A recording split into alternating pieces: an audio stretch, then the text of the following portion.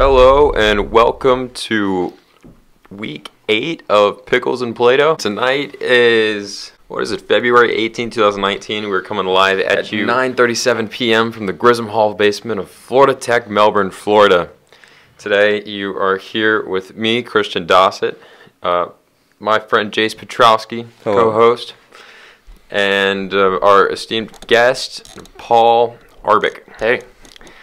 Paul is a fellow student here at Florida Tech. He is an undergrad on the fast track for his mathematics pursuit. I could have said that a little more eloquently. But basically, this guy's wicked smart, and he's going to talk to us about how math basically just is everything and is far more than we think about it. It's a whole other language that this man thinks in. And he's making a funny face at me right now, but I think it's important to recognize that any language that we describe the universe in, whether it be English, Pig Latin, French, Spanish, math, it's all arbitrary. And once it didn't exist, and it's like kind of it's a model that we have devised to better understand the world around us. And math does a much more accurate job of doing that than our languages do. Definitely. Yeah. So all right. Yeah, and without further ado, I think we should at least take a little time and a little bit about Paul before we dive into things. So, Paul, let us know, why did you choose to be a mathematics major? To tell you the truth, I picked this degree because I didn't want to limit myself and I wanted to make money. I looked at what the best degrees were to actually get paid, and maths and statistics was the third highest average paying degree that you could get behind being a petroleum engineer and a lawyer, and they were all within only $1,000 average annual salary of each other. But then also, math as a degree is actually probably the least limiting out of all the degree programs I could have went into. A lot of people don't realize what mathematicians actually do. They think that the only thing you can do is be a math teacher, which is completely false. For starters, just like most engineers and science majors, I can get contracts with companies like Harris and Northrop Grumman, where you have contracts that have to be constantly renewed, and you have to work on different projects, and you keep switching back and forth. I don't want to do that personally, but I mean that is an option, just as any engineer could do. But then additionally, I can also go into more theoretical things, like even though theoretical physicists are the ones you normally think of working for like the Hadron Collider and stuff like that, they still use just pure mathematicians in a lot of cases to do many of the things, and I could easily get a job doing highly scientific things like that, as well as all sorts of other interesting things that really aren't connected to degree in any particular way. For example, on the Simpsons TV show, something like 5 or 6 of the writers are PhD mathematicians. Now, of course, you don't want to think to yourself that you need this degree to actually be a writer for a TV show like that. Dang. But for some reason, it just happened to be that way, and it became super popular, and it's still on the air to this day, obviously. Is that how they That's how they predict everything. That's how they predicted the future, right? We're going to put on our tinfoil hats. Yeah. They know everything was going to happen. Yeah, there you go. They're just like in there with a giant math equation. They're like, all right, we're going to make this the episode. Donald Trump's going to be president or whatever. Well, they actually have made some episodes where it was all about math. There's a famous episode where somehow Bart ends up going to a math competition or a science competition with the rest of the school there. I don't know how he got onto the team to begin with. And he solves a complex math problem by looking at the hairs on his father's head, because he has to imagine how the lines would cross and how many intersections there would be. Interesting. I don't remember exactly what happened, but you can look up the episode if you want to see it. Okay. All right. I thought it was, I was like, dang, like, they probably could have gone, like, really into deep, like, we maybe don't realize it. Like, you got to be a PhD mathematician to really appreciate some of the things they probably put in there. They have a lot of Easter eggs that are all math. That's awesome. Anytime they have any math on the show, it is legitimate. People don't realize that a lot of the time, but it's like actual math. It's not well, there's a reason to get a PhD math degree, just to understand just better understand the Simpsons. There you go. I just really wanted to understand what the Simpsons was all about. Yeah, there you go. It's awesome. Yeah, that's cool stuff. What other? I remember. I think The guy who wrote the book Alice in Wonderland. That's what it was. Was a mathematician. There's a funny story about how the book was so popular when it first came out that the Queen of England herself, and he was from England, insisted that he send her his next book as soon as it came out. So he did, and it ended up being a high-level math textbook. There you go. So that's just funny. Yeah, imagine her getting that, and yeah, gosh. Does it also have the same subtleties like in Alice in Wonderland with like the mathematician would really appreciate? So Alice in Wonderland itself was actually written to demonstrate quantum mechanics, and it does use mathematical principles to display that. All the characters are supposed to be like different particles acting in the quantum realm. And that's why the cat, for example, can be in multiple places at once and things of that sort. It was supposed to show how insane quantum mechanics are by showing characters that represent the actual principles of quantum mechanics in a fairy tale wonderland that this little girl goes through. And the actual book Alice in Wonderland it's not just like the Disney movie, the animated one, the original one is just like the first half of the book. And then the second Disney movie is actually the second half of the book or whatever. Yeah. Which is an interesting thing that people don't seem to realize if you actually read the whole book.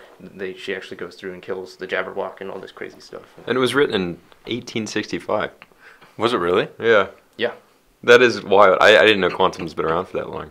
Yeah. Oh yeah. Well, math is at the forefront of pretty much everything. Right. The original people that literally created like computer programming were mathematicians. Mm-hmm. It used to be that to be a computer programmer, you were a mathematician. Yeah. And the first people who actually dealt with computers were math majors. The first, like, computers were people. Like, people were called computers before computers came out, right? The term... like, they were the mathematicians that... Yeah. The term computation and computing just meant to solve math problems to begin with. Yeah. And that's what computer means, by definition. And it was just sort of expanded to mean these devices that's all they do is math. Right. And everything they do is outputs in mathematical terms. Right. So if I became president of the United States, let's say like next day all of a sudden, and I get to pick my advisors, are you telling me that I should probably have a mathematician amongst them? Yeah, definitely. Yeah. No, there's no question about that. Yeah. There's a lot of things that have a lot of math that really someone who doesn't understand math should not be doing.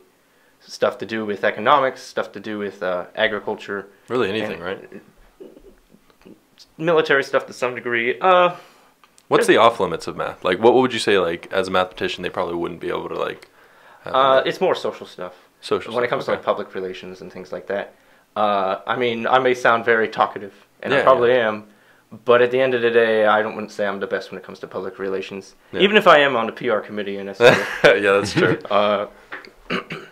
And that is probably the only area where mathematicians kind of are relatively weak. But even then, they're such a diverse group, it's not really like most other degree programs and things of that sort, where you find like a certain type of person always does that for the most part, and you can kind of classify it as people in general. Mathematicians are stereotypically eccentric and unique in that respect. There's really no consistency between their behaviors. Some of them will seem like normal people. Some of them will seem like complete nut jobs. I'm somewhere. Where do you lie? Yeah, somewhere in the middle. You said no. I'll leave that up to your imagination. Okay. I'm sure anyone can tell after this broadcast we have today. Yeah.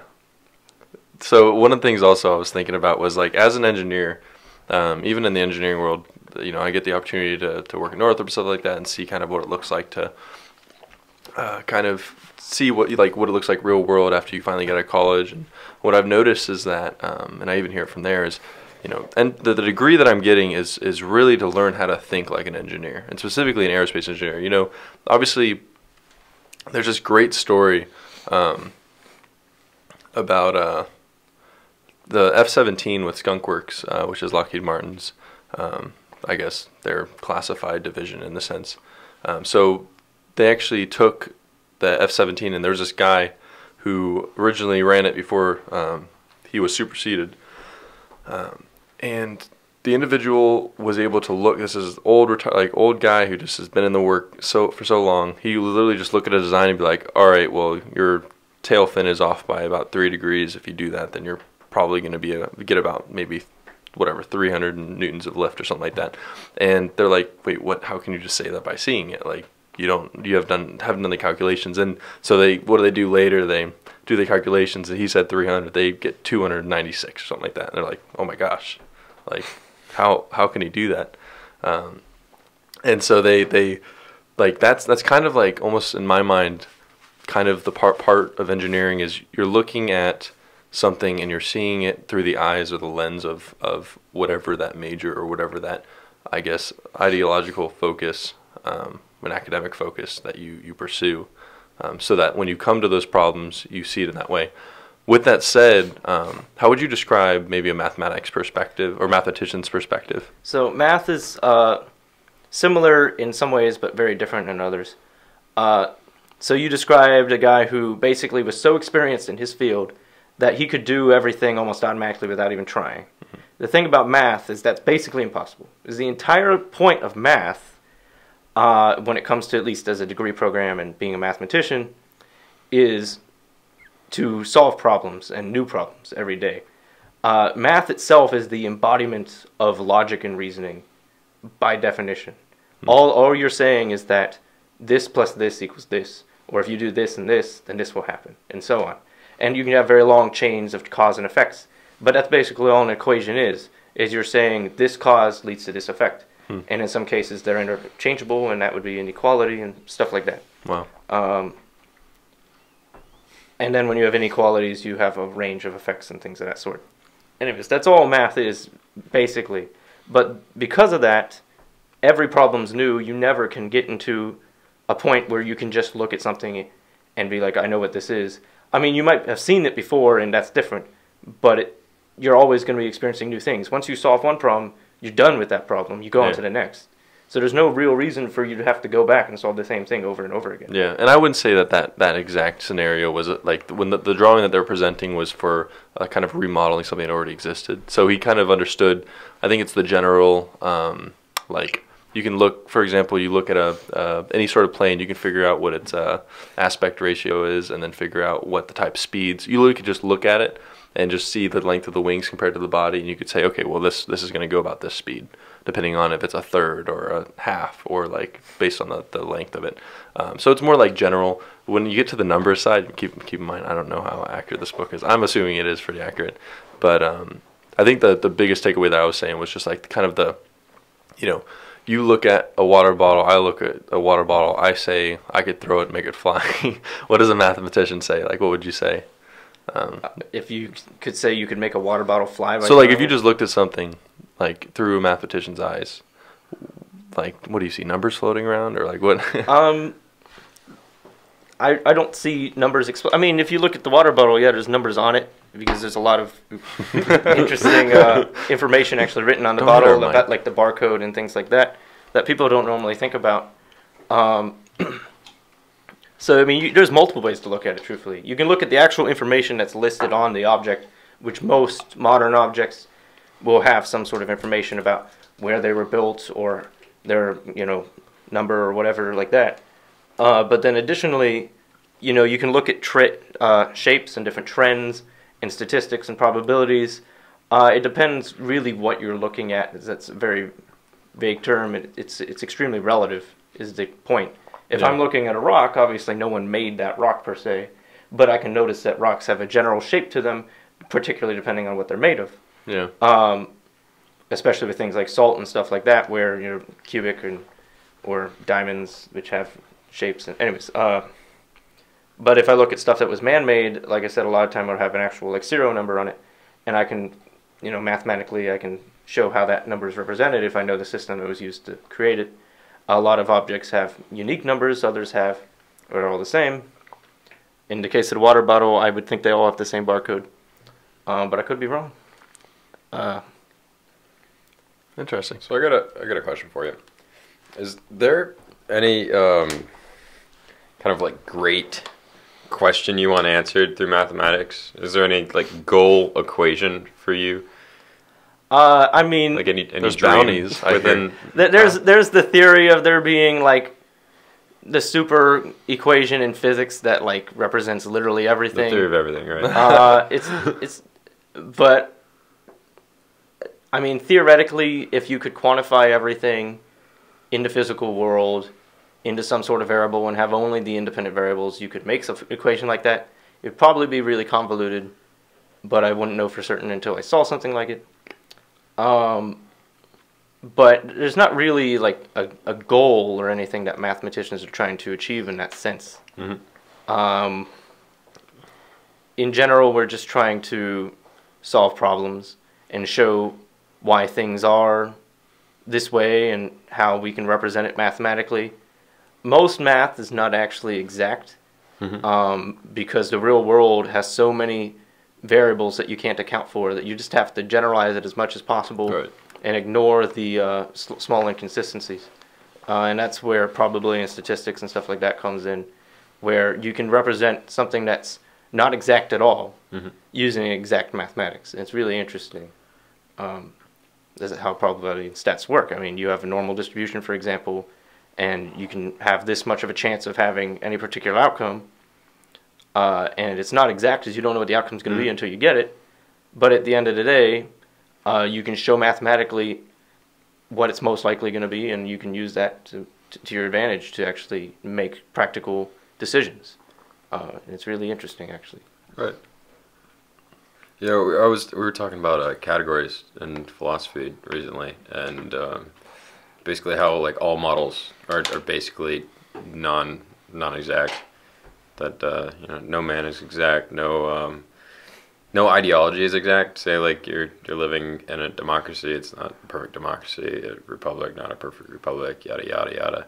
Like there's never any true like that's the fight, is to think is there an ideal, or is there an ideal geometry? Because it's something that we create, but it's That's funny, actually. yeah.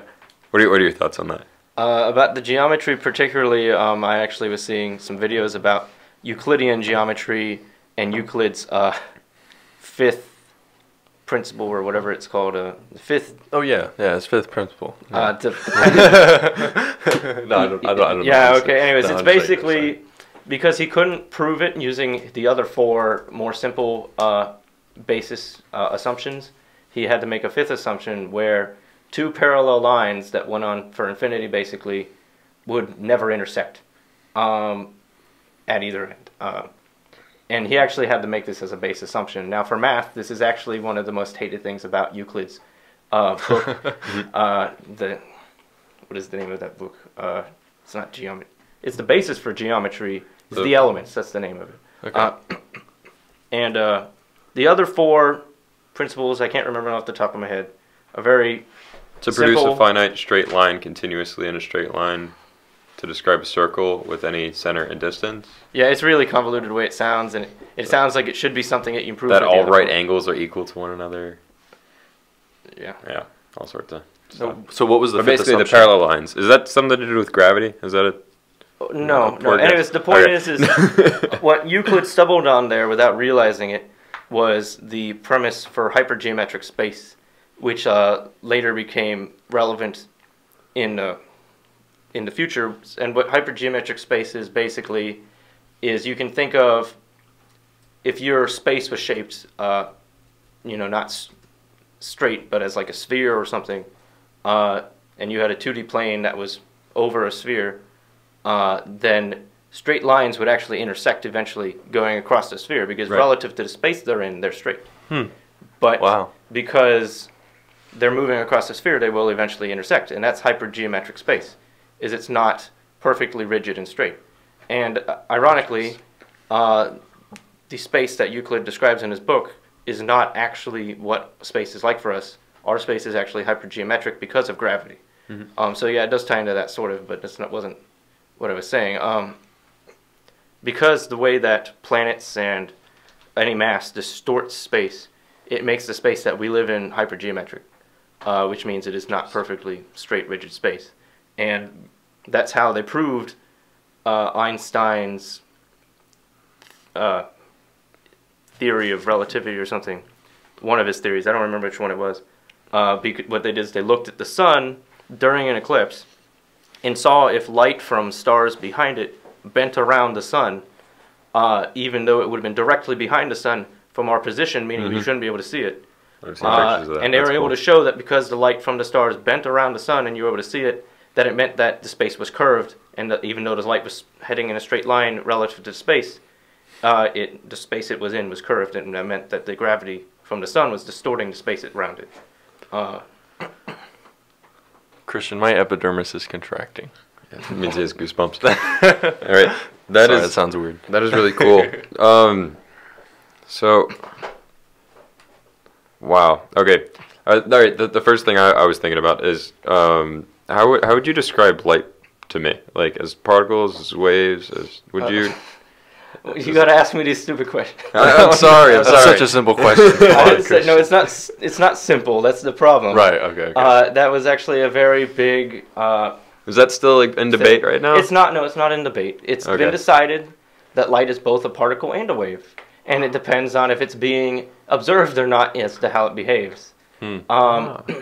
Because basically, it is a wave of probability distributions up until the point at which it is observed, where it becomes a definite answer or a definite outcome. So when you're not observing light, it is a wave, and it'll behave like a wave of probability, and it'll be in all the places at the same time. But as soon as you observe it, it'll randomly choose, based on the probability, a point where it's potentially able to be, and it'll become a definite particle, basically. Okay. From our Is this model used? Is this model used to help us describe it on a more micro level, or is this something that is like a finite law? Because the way I'm understanding it is like it moves too fast for us to describe it as a particle at all these points. It's not that it moves too fast. No. It's that it's so small and it's undefined that until we know where it is, this is the basis for a lot of quantum mechanics, is that everything is just a range of probabilities. You don't actually know where something is until you observe it, at Right. which point you know where it is. So the same thing goes for the electron shell around atoms, is you know that there is an electron around the atom, and you know it has a probability to be within certain positions and everything. Right. But until you actually look and see where it is, you don't know where it is. And that's actually expressed in more than just the sense that we don't know where it is. It's actually literally everywhere within that up until the point that we observe it for all intents and purposes because of the way it behaves. And that was what the double slit experiment with light showed and displayed, is that when we didn't observe the light, it interacted as a wave with the sheet behind it that was photosensitive. But as soon as we attempted to observe the actual position of the photons, it became definite where the position was, and it meant that the outcome of where it came on the sheet was always definite position, and it was not a wave of probabilities. But if you did multiple photons over a large period of time, because of the way the probabilities worked, even though they reached single photons, it would still form the same pattern as a single photon did as a wave of probabilities, because that was the region it was most likely to be in, and that's why it showed up that way to begin with. Now, the thing that confused me about this is that the actual photosensitive material behind it was technically detecting its position, so I don't know how it reacted to it as a wave and not as a particle to begin with. But I guess that's something that someone who has more understanding of quantum mechanics could tell you. Does like mathematics and quantum mechanics kind of go hand in hand? Yeah, math and everything goes hand in hand. Okay. Quantum Except mechanics yeah. are basically the only way we understand quantum mechanics is math. Okay. And in an ironic twist, so when you integrate something, you always have, whatever you integrated plus some constant, some arbitrary constant. And that's sort of where quantum mechanics comes in mathematically, is you basically integrate or derive and you lose and gain information, and you basically have these unknowns mathematically, which display themselves in the real world as these weird behaviors on the quantum mechanic level. When we first did it mathematically, and they first tried to describe these things, they didn't realize that was the case. They just thought that we couldn't know that information from a mathematical perspective. But what it actually is it's so literal mathematically that that information does not exist until you measure it. So if you've ever taken Calc 1 or 2, they give you initial conditions so you can find the constants and things of that sort. And that's basically what you're doing when you measure the actual position of a particle, is finding those initial positions so that you can find it. Otherwise, you just have some arbitrary variable that you don't actually know what it is, or constant or whatever. Christian, do you have a follow-up? Because I have something that could be a follow-up. Oh, you go for it. Okay, so if the moon, if the sun turned into a black hole, okay, and it's on a Saturday night, okay, and I'm outside in my lawn, the light wouldn't have reached me yet because it takes 7.5 minutes to reach me. What light? The light from the... I wouldn't say black hole. Let's say all of a sudden... Because if it was black hole, the light wouldn't actually... it wouldn't even... It would just immediately not exist, and we'd all die. Anyways, or whatever. So let's say the sun, all of a sudden, a big disk was covering the sun, so we couldn't see the sun. Or how about this? The moon, when an eclipse is happening. 8 minutes. In reality, the eclipse occurs 7 minutes before, at relative to, I guess, the moon.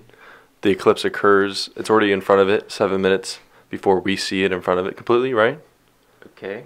Right? I just want to make sure I'm correct on that in the sense that... Wait, are you talking about the moon eclipsing the sun? So, and so, let's say the moon's eclipsing the sun. The light that's reaching the moon, it's going to be eclipsing before we see it eclipsing. Because the light's still traveling a certain distance. There's going to be a very small period of time where the light's being blocked before we actually realize it and can observe it. Because the light's still traveling. So with that said, are we technically,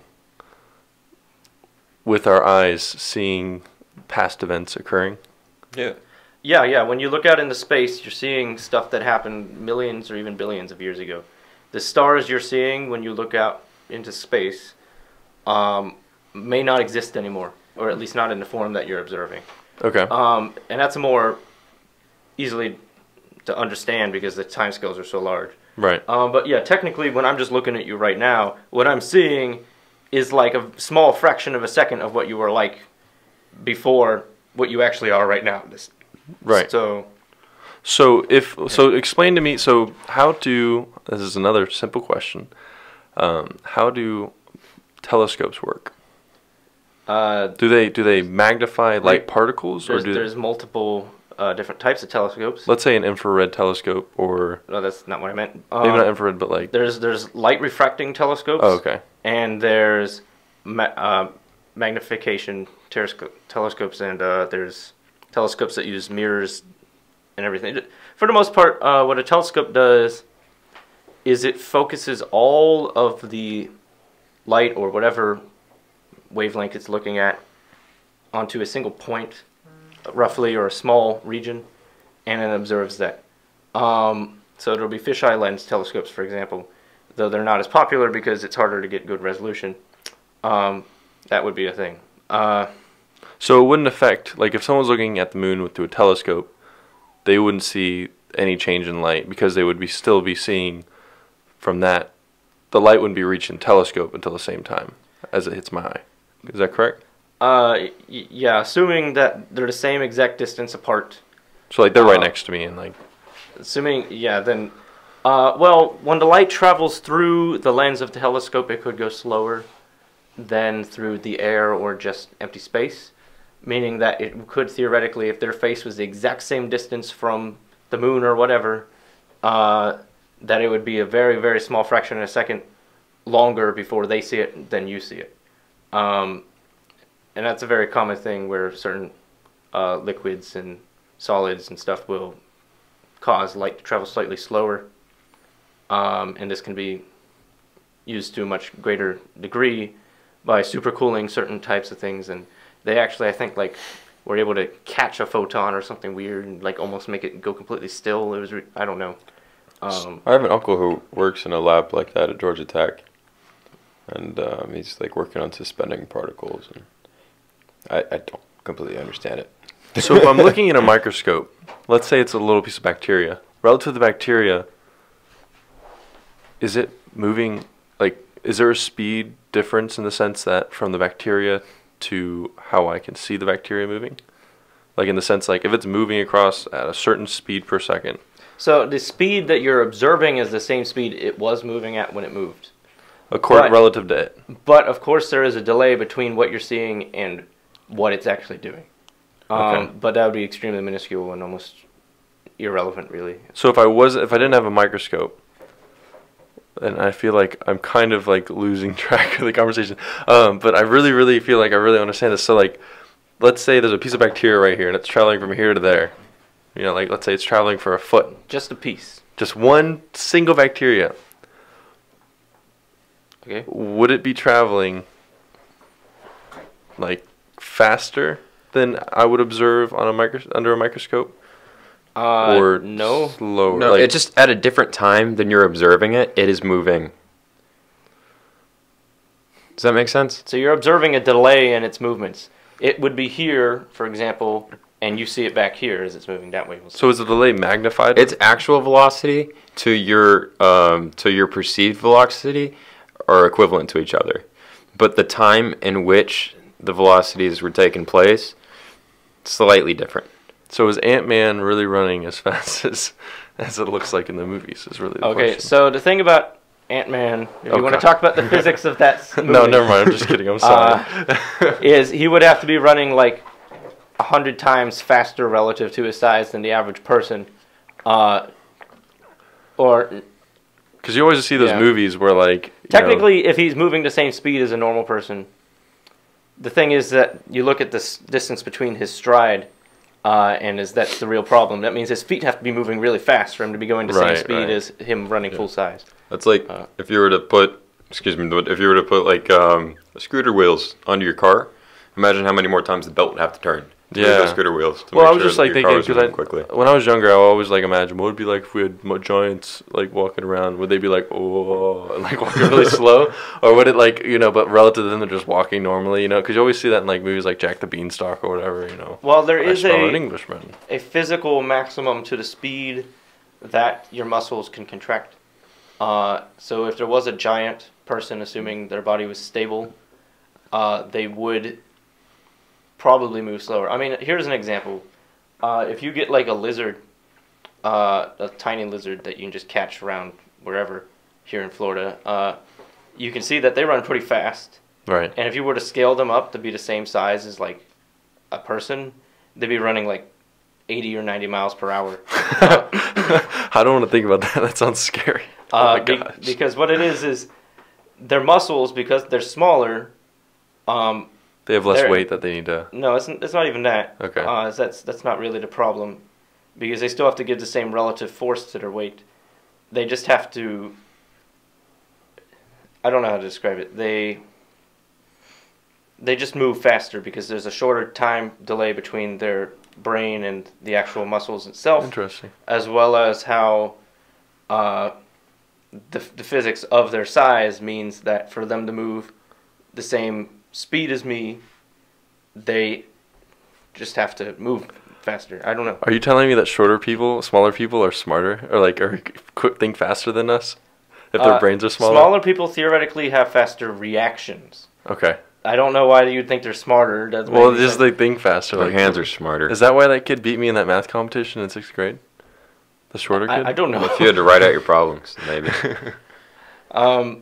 Theoretically, if you had smaller neurons, you'd be smarter, but that's just because you'd have a higher concentration of neurons. So shorter pathways. Yeah, I guess you could. Well, think higher faster. density, I think is what he's higher going density. at. No, actually, if you had the same amount of neurons, but they were all smaller, so you just had a smaller brain in general, I think you would be able to think faster than someone with a larger brain with the same number of neurons, but you'd have the same intellectual capacity. Okay. So you'd just be able to come up with decisions and stuff faster. You wouldn't actually be any smarter. Right, okay. But of course, being able to react and think faster might be beneficial in its own way. So is that what we're doing with computers nowadays, is trying to shorten those processes and like the actual Like Well, to make a computer faster. The we need to- reason, no, the reason we try to make what are they called, transistors smaller, is because so we can just have more in the same amount of space. So it's more, not like... It's because you want more computational capacity. It's not Gotcha. really about speed. Technically, it makes it faster because, like like I said, fractionally. there's a shorter distance, and it should be proportionate to the size, for that matter. So a computer with the same computational power that's half the size should be twice as fast, roughly. I mean, that's a guesstimate. That's probably not true, as there are certain processes that can't actually be reduced in speed no matter how you do it. We got a pen and paper. Prove it to me. Math. I don't know. Math I'm not a. I'm just kidding. I'm just kidding. I don't use computers like that. I don't design hardware. I just use software, man. I mean, I code neural nets and stuff from scratch. I can do all that, but you want me to actually like make the hardware? You're crazy. Yeah. No, you're good. What is the most astounding fact? Oh no. Just in general, the most Can astounding you fact. can you just blow our minds actually? The most astounding fact. I like the spear thing. Wait, what? Just astounding fact and blow our minds. Just to our generic level. facts. So make sure we can understand it though, because What is the most astounding fact? astounding. I don't know. The most astounding fact, to me, As it is in mathematical world, you're speaking of. I'm giving him free reign, man. Free reign. All right. the most astounding fact is that you have to be biased to make a decision like that. There you go. I like that. You have to be biased to to be able to decide exactly what you're. Okay. Well, can you instead blow our minds with something that maybe didn't blow your mind, but was like, oh, that's kind of cool. But like for us, to be like, oh my gosh. Well, if it didn't blow my mind, I don't know how it's gonna blow yours. Well, maybe you're just gotten numb to like the mind blowing. You know, you just been mind blown so many times. I don't know. I can just spit some random stuff out at you. Well, Alright, give me one thing yet. I'm just curious. Maybe that could be the next. So here, let's just see how many people know what this is. A Taylor expansion of f of x is equal to the sum from 0 to infinity of f derived n times, where n is the summation point that you're at, times x minus a all to the nth power all over n factorial. If you understood what that means, then I think you're pretty qualified mathematically. If you didn't, then you don't have the right to call yourself a I mathematician. didn't say belittle us. I was saying I don't know. no. Well, I mean, like the whole like the what I never realized that like in a spirit, assuming as you said, like a spherical, I guess plane in a sense, those two lines would meet. Would you say that if time were to be represented, would it be a time like in inflection, or like, I don't know if that's the right wording, but like, because in some movies, I'm just gonna point to movies again, but like the Terminator, okay, they come in through a spear. Oh boy. So clearly, it's like a fact that time. There could be time distortions that were represented in sort of like a spear. Like if we saw all of a sudden the time in front of us distorted in some way, maybe visually we could see it as like some spherical see, the thing is about the way the Terminator does it is theoretically you shouldn't see a sphere, because what that's basically proposing is happening is that they're creating a wormhole from the point in space and time that they're at to another point in space and time. The thing is it should be virtually instantaneous, and there should be almost no time that it exists. It should exist for an exact instant in time. So there should just be a release of energy, and then instantly the person's there. So this actually is kind of funny. This goes back to some conspiratorial stuff about the Philadelphia experiment that I thought about personally. Anyways, so what the Philadelphia experiment was, they claim the goal of the experiment was to make a boat invisible during World War II or something. And what ended up happening, supposedly, is the boat like disappeared in a big explosion, reappeared in like Virginia for like a few minutes, and then reappeared back where it was with like people fused into the metal and stuff like that. Anyways, What? so my personal belief with this, from a more scientific perspective, is, and a lot of people think that they lied about what they were attempting to do, or that something just went horribly wrong or whatever. I mean, obviously something went horribly wrong, but it's not the point. Assuming it happened for real, of course. What I personally believe is that if you tie it in with Stephen Hawking's theory about black body radiation, What's that? or it's not black body radiation, it's Hawking radiation. Basically, his theory is that in the very smallest levels of space, there's particles being constantly created and destroyed because of background energy. And at a event horizon, like a black hole, the particles, one could end up going into the black hole and the other could go the other way, and it could generate basically energy from the black hole itself. It could actually emit radiation, and I think this has actually been proven. I don't know how, but anyways, and the idea is that and this is for conservation of mass and energy, because originally it was thought that all the mass and all the energy that went into a black hole was just lost and separated from the rest of the universe. But this could be a way to conserve it, because it would theoretically over time emit the same amount of energy that has been consumed by the black hole, and then would be in essence pushed out of our space-time altogether and just decay. And this is all a bunch of stuff in physics. Anyways, the theory is that when they tried to make the ship invisible, they created an electromagnetic event horizon so that electromagnetic particles reacted more or less the same way they would have for a black hole. And that caused the ship to basically move out of our space-time temporarily and emit an amount of energy equal to the energy contained within the ship and the entire perimeter of the actual area around it that it was trying to cloak. And then as soon as it reappeared in a different dimension or whatever, then it moved through a different dimension of space, like a fifth dimension or something. Kind of like a backdoor. It would still be, no, I mean, it's like, based on string theory, we are in 11-dimensional Just another space. place, bro. Okay, Just something we can't see. Okay. So it's just another direction that we cannot physically travel, but it theoretically exists. Okay. Anyways, so they were able to move that way or something. And then they moved back to a different point in our physical space or something of that sort. I don't know exactly what happened. Basically, the idea is that the Hawking radiation created by this barrier caused them to actually move out of our own space-time. And then when they went to a different space-time, they still had the stuff active, and it caused them to move again. I think I did the calculations, and it would have taken like 0.02 seconds for enough radiation to be emitted to account for the entire mass of the ship or something. Because for a regular black hole, it has like millions and billions of tons of mass. But for a ship that's like 2 or 3 tons, it's like it's going to take it like less than a second. Yeah. For a regular black hole, it takes hundreds of thousands or millions of years or whatever. And it also has a very large surface area, and the amount of energy emitted is proportionate to the surface area as well, which is another reason why it would have done it much faster than a regular black hole.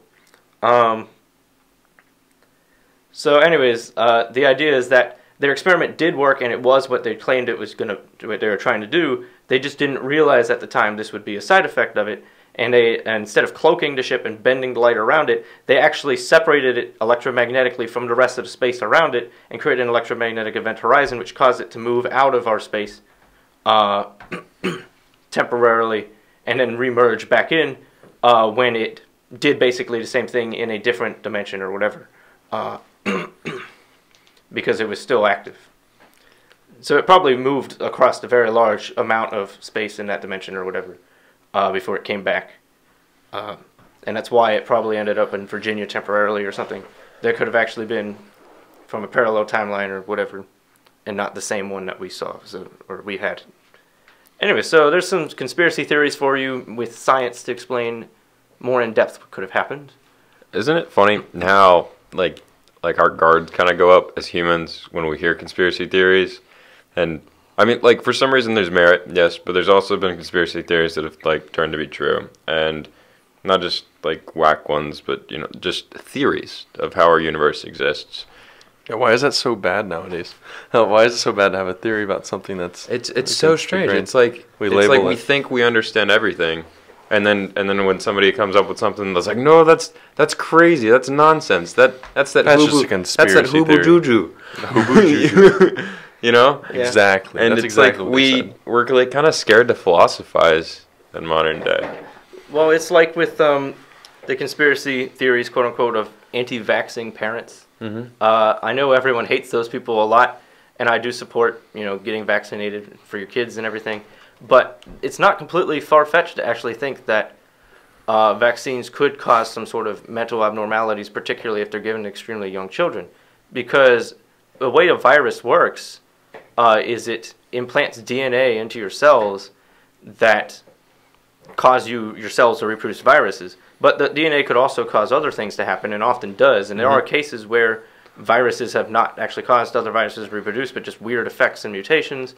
And we actually use viruses for gene editing now in early stage tests, and that's how we do it. So it's not far-fetched to think that a virus could have the gene that causes autism in it, and if given to a child at an early enough age, could cause their brain, when it fully develops, to actually have autistic properties. Which it could be intentional or not. I mean, like, I think that's where I it don't really think gets it would conspiracy. be intentional. Yeah. But it's not impossible. I wouldn't to imagine. assume. Yeah. Now, some of these viruses, depending on the vaccine, don't have any DNA in them at all, and they can't cause that, so they're inert. But a lot of them just have weakened DNA, or and some of them are even like the full-fledged virus, depending on the vaccine. So I can't say for every single vaccine what the case is. There's obviously somewhere that's not going to be the case. But the capability is there. It's not like, it's not. And the reason I mentioned the intention thing, because I think that's where it kind of like becomes like a, you know, one of them, your kid's not getting the vaccine he needs to really be very healthy. I even read a story about there's this kid who turned 18, got every vaccine he needed, and then he ended up getting sick. Yeah, you can actually get sick from certain vaccines. It's very common, actually. But like, you got them all like at the same time. Well, everything you do is a gamble. Oh, everything at the same? That seems like... Yeah, let's talk about probability. They're not allowed to do that. Yeah, talk to me about probability. Okay, well, I just want to relate back to the... Earlier we mentioned that there's, like, nothing that is truly perfect. There's, like... ideals are that. They're ideals. They're models that we've kind of generated in our heads, and maybe there is some sort of, you know, dimension that, like, truth exists in. But I mean, that's a little far-fetched for us to have any understanding on right now, besides, like, I guess, logic, and then trying our best to understand some of the irrational things that we know about ourselves, like that we exist, we are conscious, we have emotions. Yeah, so there's like two that. different types of truth. Yep. One would be more adequately explained as fact, or objective truth, which is things you can observe. Now, I realize that people say, oh, but what if this is all imaginary or whatever? And yes, that's theoretically possible, I suppose. But at a certain point, you just have to say, well, this is what I see, this is what's happening. Whether or not it's real or not, I can't say definitively, but I'm just going to assume it is, or even if it isn't, it's still something I'm observing and seeing, so I can still comment on it in an objective sense. This is what us philosophers would call, like, physis, or knowledge, you know. Yeah. The thing is then there's biased truth. The thing is, for anybody to actually make a decision of any kind, you have to have an inherent bias. You can look at all the objective truths there are, all the facts and everything, but unless you have something you're trying to unless you have an intent or a goal, there's no reason for you to or not to do anything. If I'm not trying to do anything, if I'm just completely indifferent, there's no more reason for me to sit here and do absolutely nothing than there is for me to get up and go run a mile, because I have no goal in the end, nothing I'm trying to achieve. And a lot of people don't realize that they inherently are born trying to achieve something. Most people, it's just the biological, they're trying to achieve happiness, whether they realize it or not. A lot of people say it explicitly, I want to be happy, blah, blah, blah. And I would not advise this personally, because it's not really based on anything, and you're having competition with a lot of other people that are trying to achieve the same thing as you. Right. So obviously it's going to be... You're more of a goal-oriented kind of guy, right? But if you have like true goals in life, like you want to survive, you want to reproduce, you want to be generally successful, something like that, nothing specific, then I'm not saying you're going to attain happiness out of it. You may or may not. That's not the point. The point is happiness is not your goal, so it doesn't matter. Your goal is to do these other things. And if you're trying to do that, then it's much more clear and much more explicit. And that's where a lot of people, they get confused about things, is they have completely different inherent goals, but they're assuming that the other people they're talking to have the same goal as themselves. So when someone says, I'm trying to do this, and they say, but that would go completely against being happy or whatever, you got to realize that person's not trying to be happy. They're trying to do something else. Right. And a lot of people just don't understand that at all. So do you find happiness in math, or just like more of a sense of like achievement? I told you before, I chose math because I wanted to Make money? just make money and have a more... Basically, my goal in the short term, or I shouldn't say short term, in about 10 years or whatever, is to be able to live entirely off of an investment structure that I can create by first getting a decent job, potentially, and collecting that money that I get from that job, and then to invest that money into things like real estate, stocks, cryptocurrencies, bonds, etc., whatever is relevant at the time, and to basically make enough money through my investments, not only to support myself, but to have extra, and then have an exponential rate of growth after that. It may sound complicated, but it really isn't. Real estate, for example, in this area, an average house is about $150,000 to $200,000. And I'm actually a licensed realtor. I don't know if... Yeah, if anyone needs to sell a house, just hit Paul. No, do not do that. But he'll math it up. Anyways, and a house of that type in this area, again, the house I'm at right now rents for about $1,500 a month, between $1,400 and $1,700 actually, but we were renting it for $1,500. And if you consider that's an $18,000 per year revenue stream on a house that is worth about $200,000, and we actually got for about $180,000 or something like that after taxes and everything. And so that's nearly a 10% return in revenue yearly. Now after taxes and insurance and maintenance and upkeep and stuff like that, you're down to about 11 or 12 grand per year in your pocket, off of about $200,000 per year investment, we'll say, as the market is kind of inflated right now.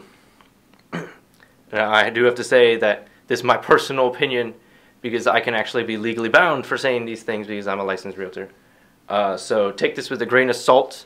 I advise you do your own research if you don't believe me, and don't take everything I say for truth. I'm sorry I have to say this legally, but He's our kind of guy. What's that? He's our kind of guy. Yeah.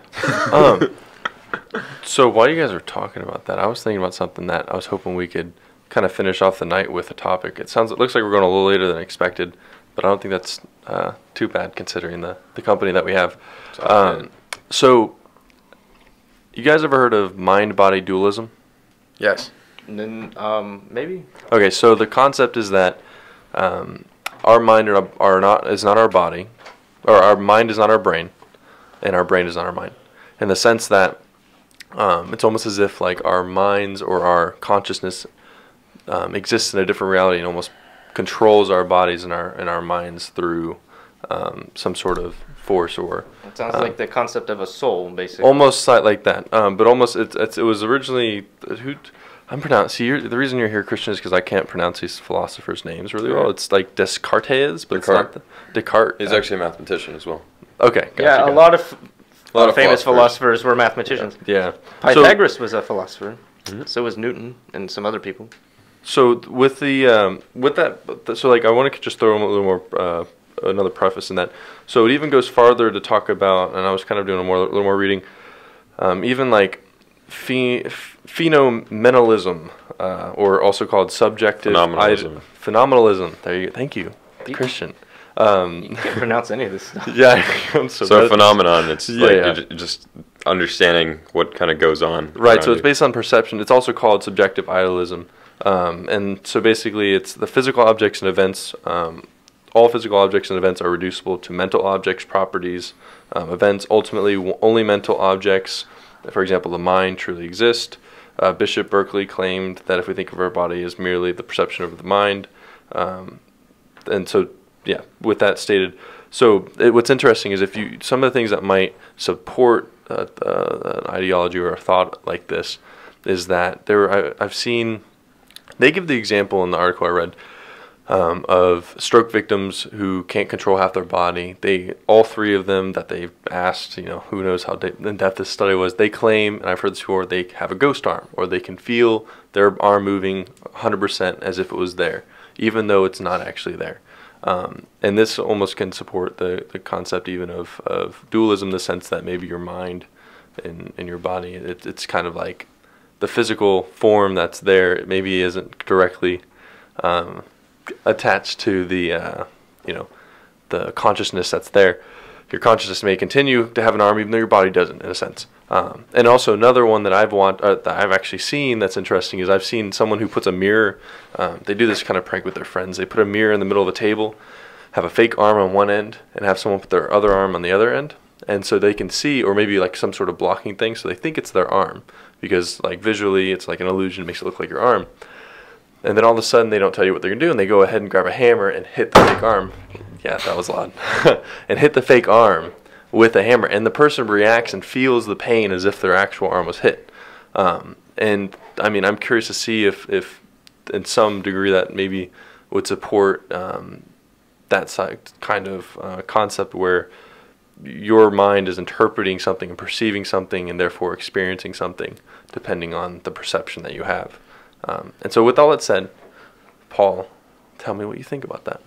I don't think this is really a mathematical question in any way. It's kind of philosophical, but also with the... I think that a lot of that stuff can be explained very simply in more realistic terms, like things about how nerve endings are just broken and can give false signals even though there's not anything connected to them, and about how your brain may have become so accustomed to certain patterns that when something occurs, it feels what it expects to feel even though it doesn't actually happen.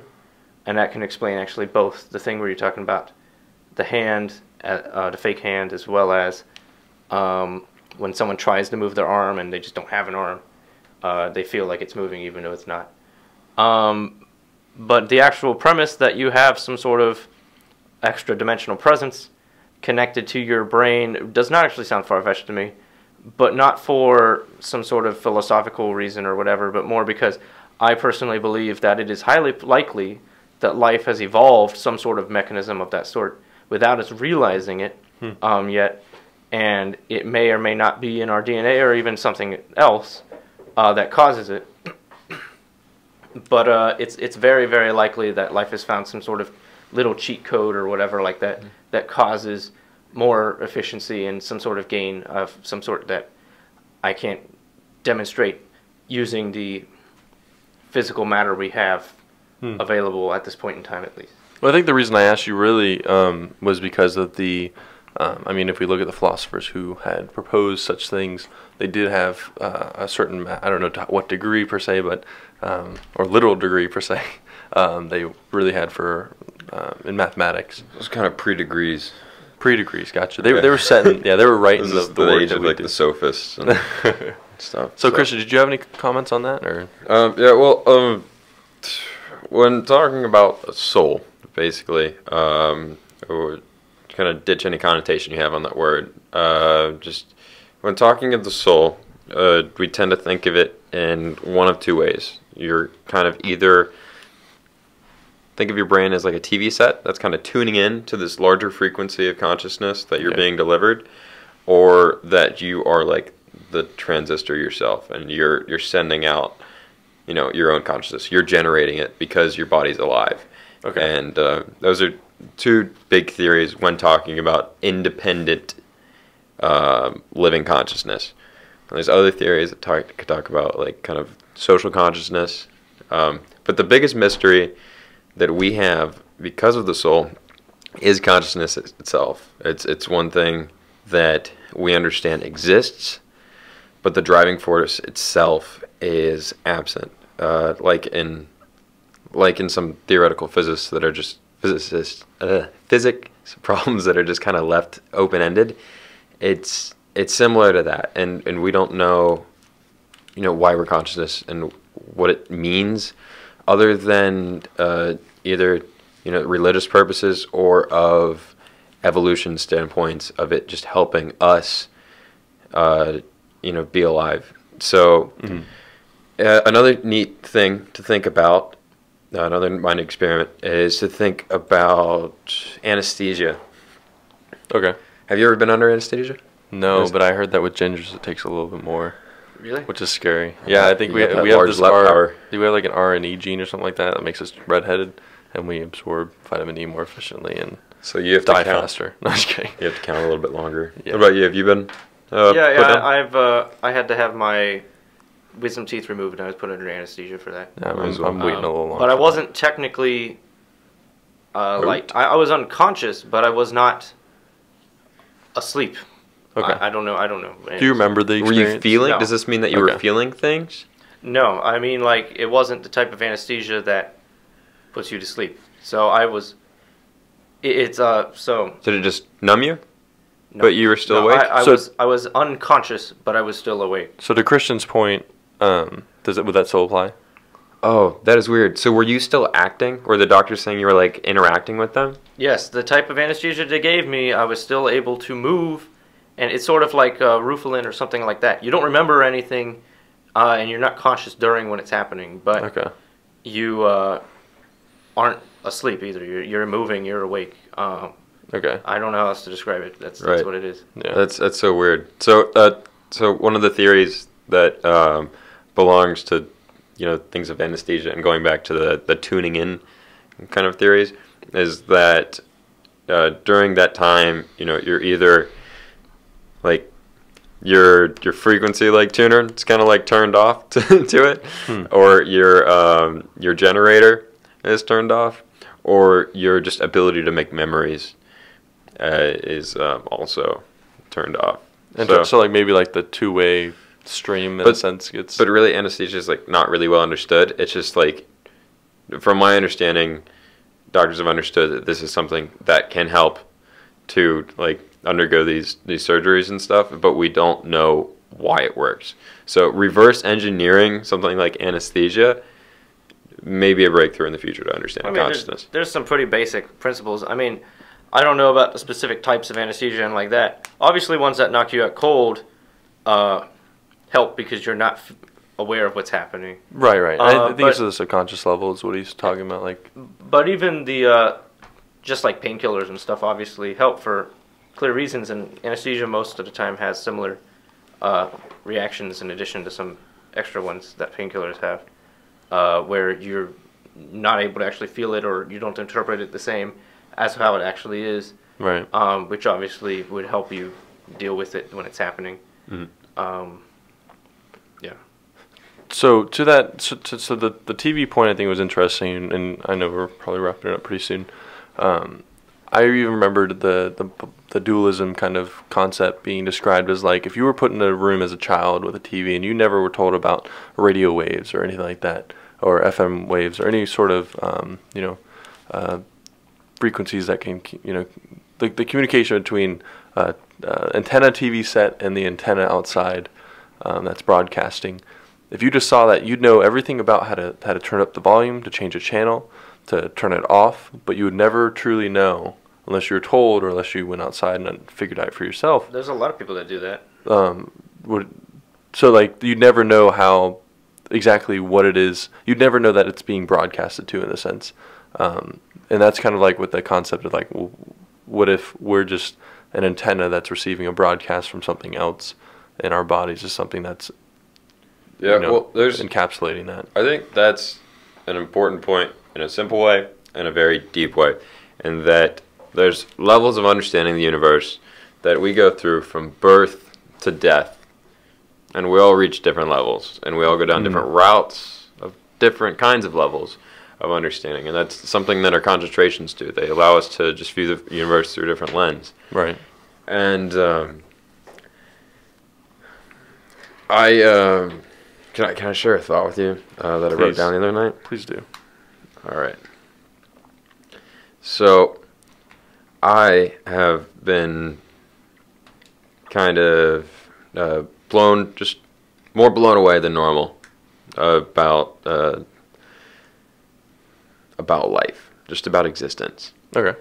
And the way we were describing that we kind of inhibit ourselves from philosophizing about things, from thinking about theories, right? Like we want to know. We want to know concretely. And for us to think that something might be is very stressful, I think, just in a biological sense. So we like fight truly philosophical thought. We fight degrees of awe and marvel. We fight ponderings of the trepidatious nature of existence at all. We fight the absurdity of being and transposing our being in any deep form. And when we finally give in, there's like no turning back. And when I say this, like I kind of hope you don't go down that path with me if you haven't understood it yet, because it's sometimes it's like really daunting just to think about what it means to exist at all. Yep. Right, and it's like I almost don't want to talk about it anymore, because if somebody hasn't had that realization yet, I kind of don't want them to. You want them to have it on their own. Yeah, and even then, like, just don't have it. Just be ignorant about it. Don't think about it too much. And ignorance is bliss. That's a lot of times what I like to interpret the story of Adam and Eve to actually mean. Because basically one way of interpreting it is that they were never kicked out of the Garden of Eden. They simply ate the apple and became smart enough to realize that the place they were in was a complete shithole the whole time, and they were too ignorant to understand that until they gained the knowledge to realize it. Interesting.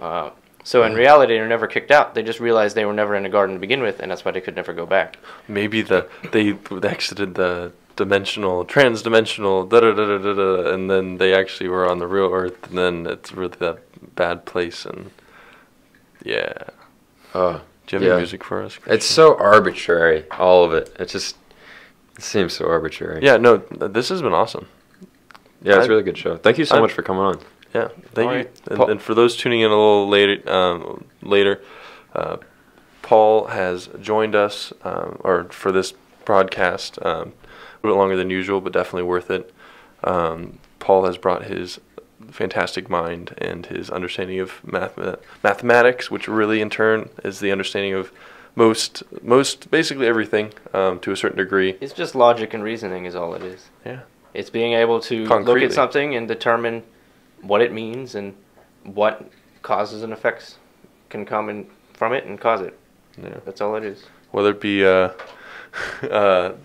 crazy theories or proving actual theoretical means.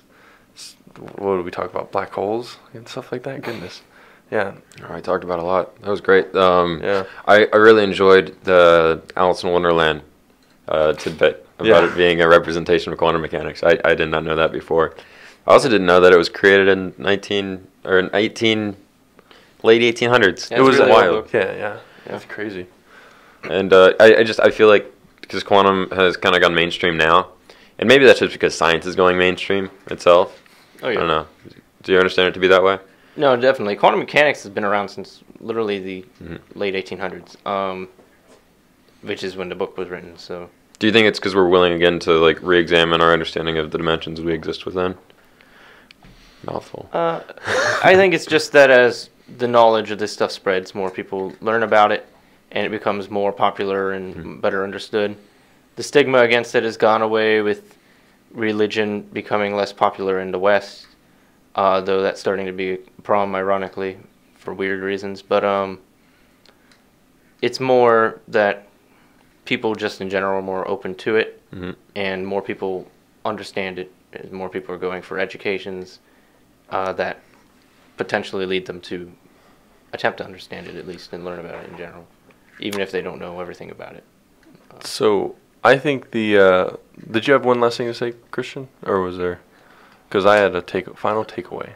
Oh, I was just thinking also with things that are with the instruments that we are given today. They're kind of just more loudly displaying what science and math can do for us, whether it be telescopes, satellites, probes, spaceships, anything Elon Musk gets his hands on, or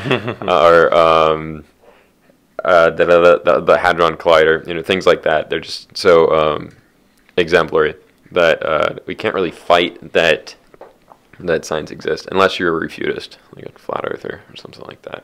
You're a complete skeptic. Well, on that note, all right. Well, I think the biggest takeaway that we can get from this is that if you didn't do too well in geometry or algebra, go look that stuff up again. It's really important.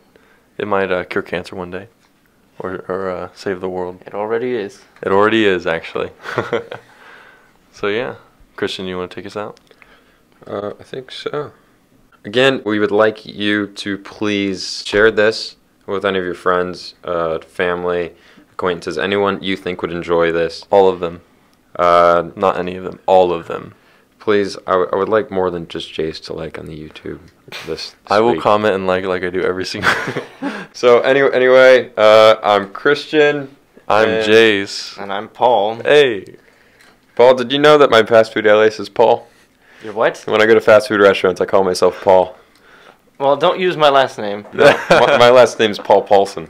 Paul Paulson. Or no, not last name's Paul Paulson. My last name's Paulson. My whole name's Paul Paulson. Yeah. That's how I get my soup at Panera. Just play the music, Christian. All right. Paul Paulson. So you guys have a good week. Love you. Good night.